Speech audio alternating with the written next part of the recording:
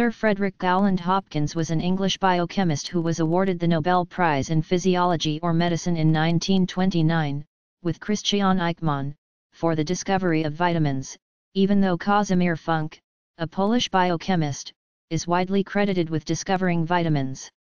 He also discovered the amino acid tryptophan, in 1901. He was president of the Royal Society from 1930 to 1935. Biography. Hopkins was born in Eastbourne, Sussex, and educated at the City of London School, completing his further study with the University of London External Programme and the Medical School at Guy's Hospital, which is now part of King's College London School of Medicine. He then taught physiology and toxicology at Guy's Hospital from 1894 to 1898. In 1898 he married Jessie Ann Stevens, 1861–1937, they had 2 daughters, one of whom, Jocketta Hawkes, was married to J.B. Priestley, the author. Also in 1898, while attending a meeting of the Physiological Society, he was invited by Sir Michael Foster to join the Physiological Laboratory in Cambridge to investigate the chemical aspects of physiology. Biochemistry was not, at that time, recognized as a separate branch of science. He earned a doctorate in physiology, D.Sc., from the University of London in July 1902, and at the same time was given a readership in biochemistry at Trinity College. In 1910 he became a Fellow of Trinity College, and an Honorary Fellow of Emmanuel College. In 1914 he was elected to the chair of biochemistry at Cambridge University, thus becoming the first professor in that discipline at Cambridge. His Cambridge students included neurochemistry pioneer Judah Hirsch-Quastel and pioneer embryologist Joseph Needham. Hopkins had for a long time studied how cells obtain energy via a complex metabolic process of oxidation and reduction reactions. His study in 1907 with Sir Walter Morley Fletcher of the connection between lactic acid and muscle contraction was one of the central achievements of his work on the biochemistry of the cell. He and Fletcher showed that oxygen depletion causes an accumulation of lactic acid in the muscle. Their work paved the way for the later discovery by Archibald Hill and Otto Fritz Meyerhoff that a carbohydrate metabolic cycle supplies the energy used for muscle contraction.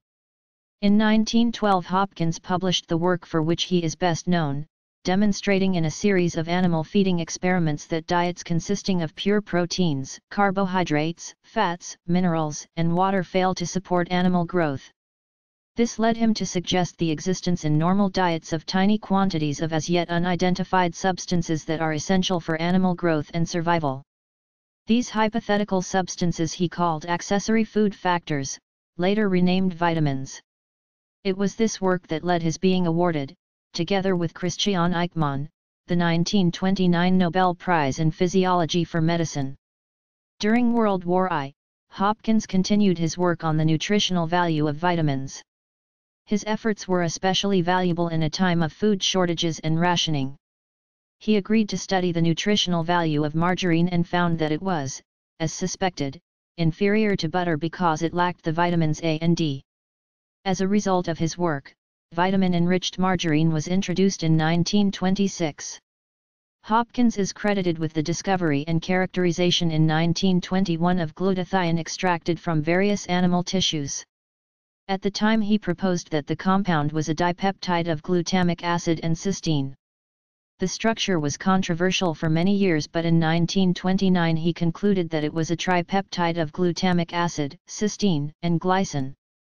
This conclusion agreed with that from the independent work of Edward Calvin Kendall.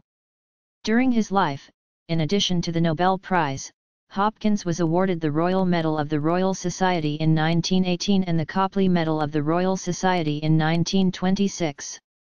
Other significant honours were his election in 1905 to Fellowship in the Royal Society, Great Britain's most prestigious scientific organisation, his knighthood by King George V in 1925, and the award in 1935 of the Order of Merit, Great Britain's most exclusive civilian honour.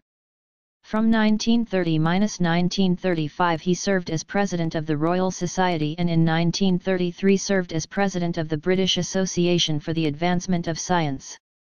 He died on May 16, 1947 in Cambridge and is buried at the parish of the Ascension Burial Ground in Cambridge, with wife Lady Jessie Ann Hopkins.